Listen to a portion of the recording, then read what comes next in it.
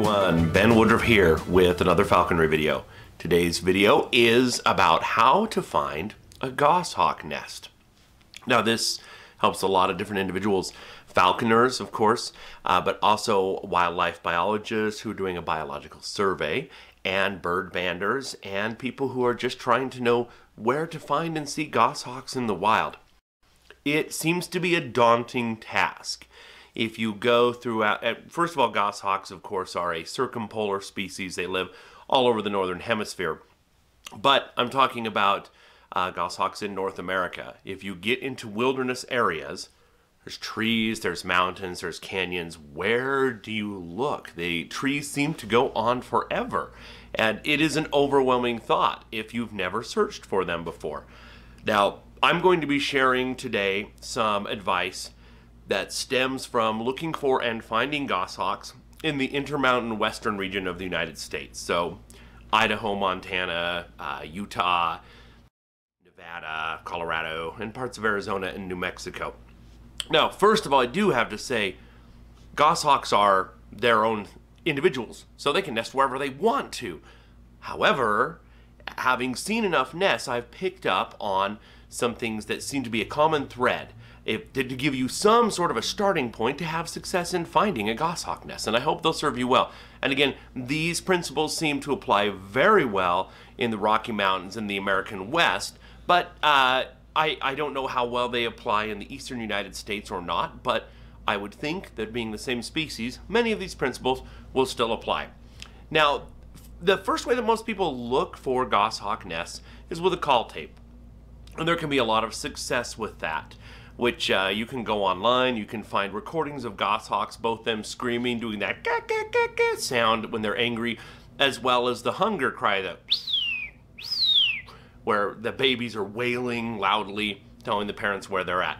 Both of those calls are fairly successful at eliciting a response from goshawks, but not always. It's not a foolproof method, and as I'm going to show you how close they sometimes nest to people, and when they nest very close to people, they will often be very quiet and learn, hey, if I don't make a sound or a response, I can nest very close and take advantage of that human proximity, but not be noticed in any way.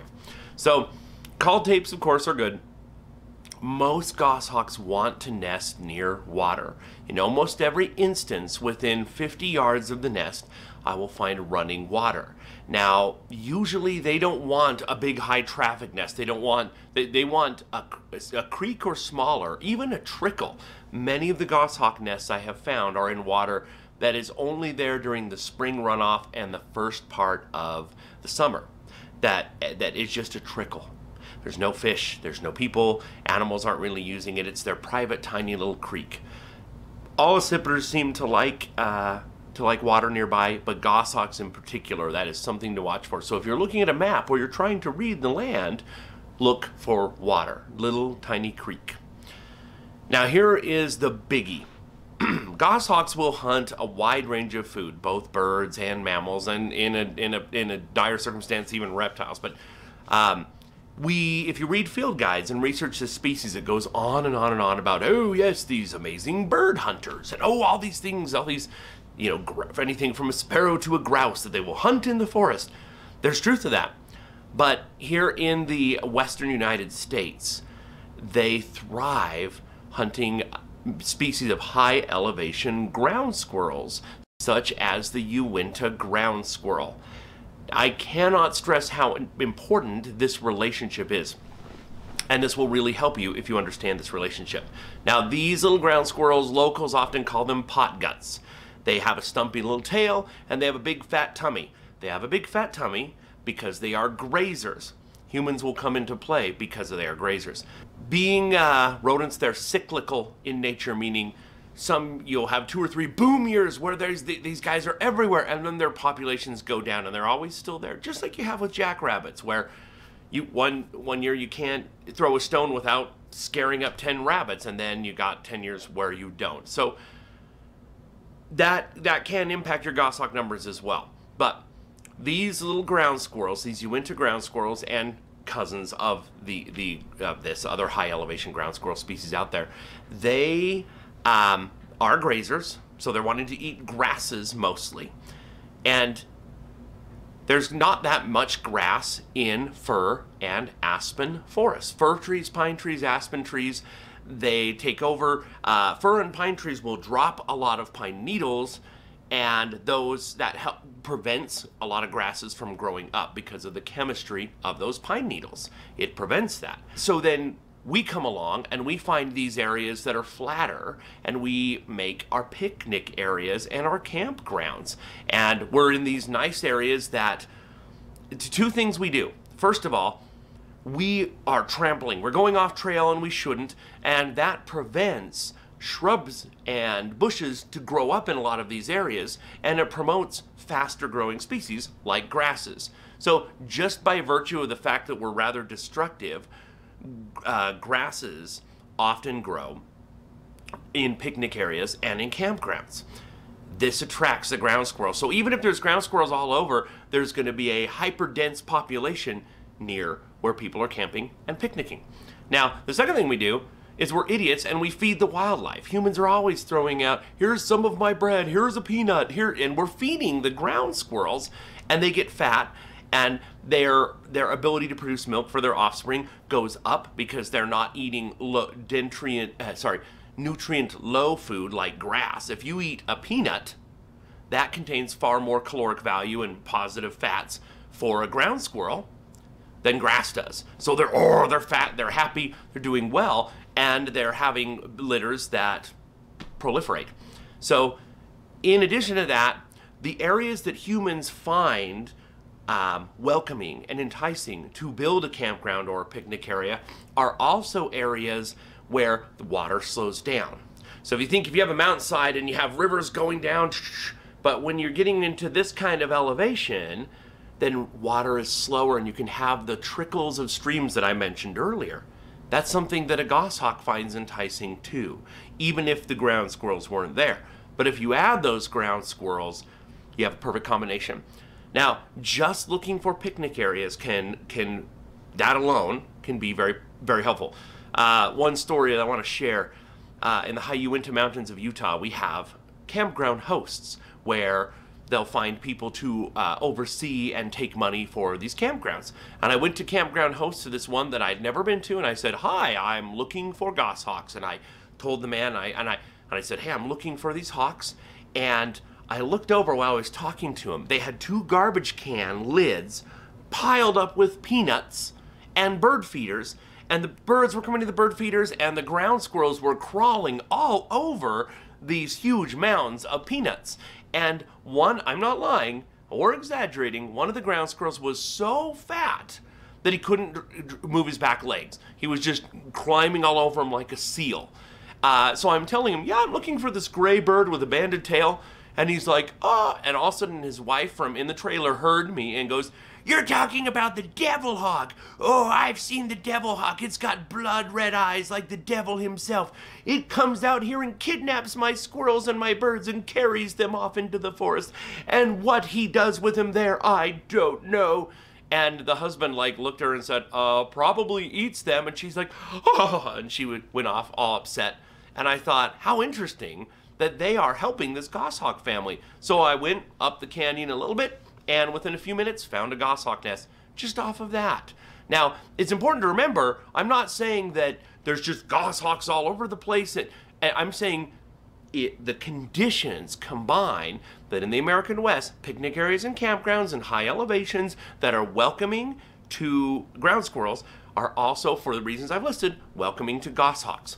Now, this can be so extreme that there's a proliferation of food beyond what is needed for the young.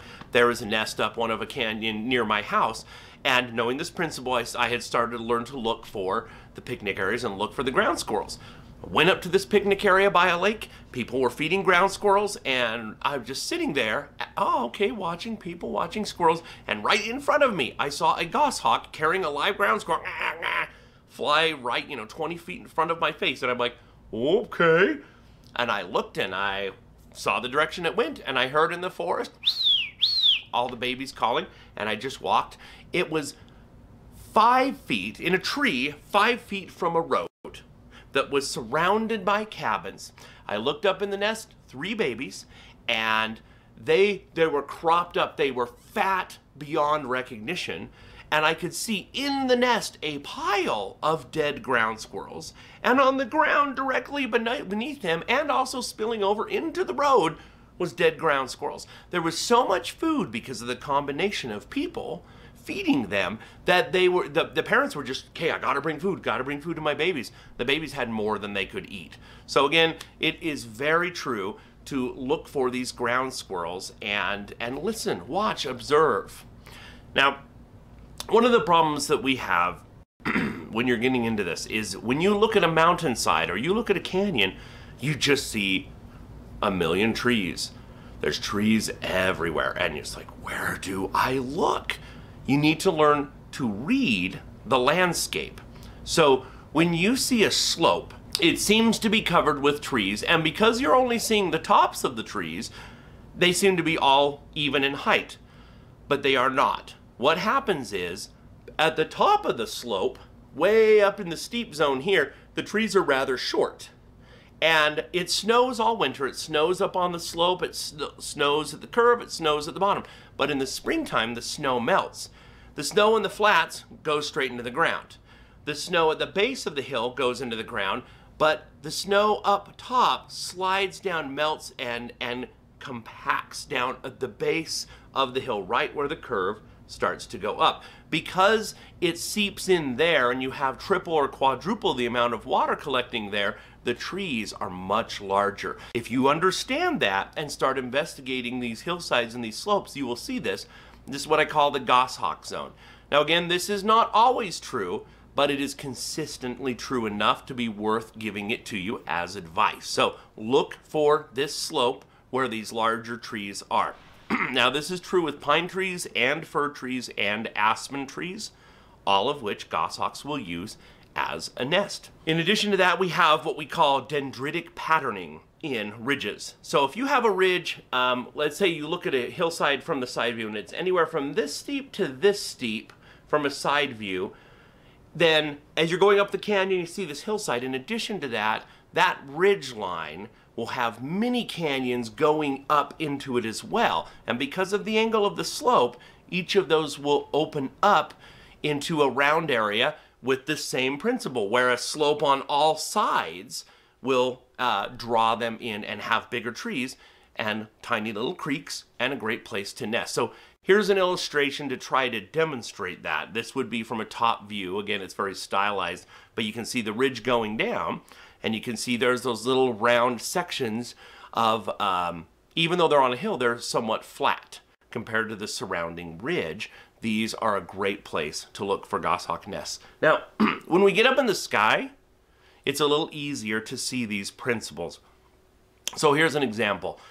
Take a look at this picture. This is up the canyon near my house. After years of searching, I started to find out the movements of the goshawk pair there. Now, take a look at these 4 red arrows. The pair, I've been following this nest for over 25 years, and they will from year to year move which nest they choose to use. But notice that consistently, remember the illustration of the slope, take a look that each nest site they choose is in the same proximity. It's the same angle of slope with those same old growth trees. So watch for that. Now, I had to throw in as well, as I kept wandering and hiking around here, take a look at this image. The blue arrow is a sharp-shinned hawk nest, and the yellow arrow is a Cooper's hawk nest. Kind of interesting to know that these animals, and just across the canyon, there's a golden eagle nest. So sometimes birds of prey can nest very close to each other. Well, I hope that this video proves useful to you and gives you a few tips to get you started. Just remember, call tapes work great. Look for water like a small creek. Ground squirrels are key. It's not always true, but 99% of the time, if you find a good population of ground squirrels, you're going to find yourself a goshawk. And always remember the slope. Don't just look at a giant forest. Remember the slope and angle and find those old growth trees at the base of the hill just as it starts to angle up. I hope you enjoyed this video. I hope you find it useful, and let me know in the comments other videos you would like me to make and subjects you'd like me to share.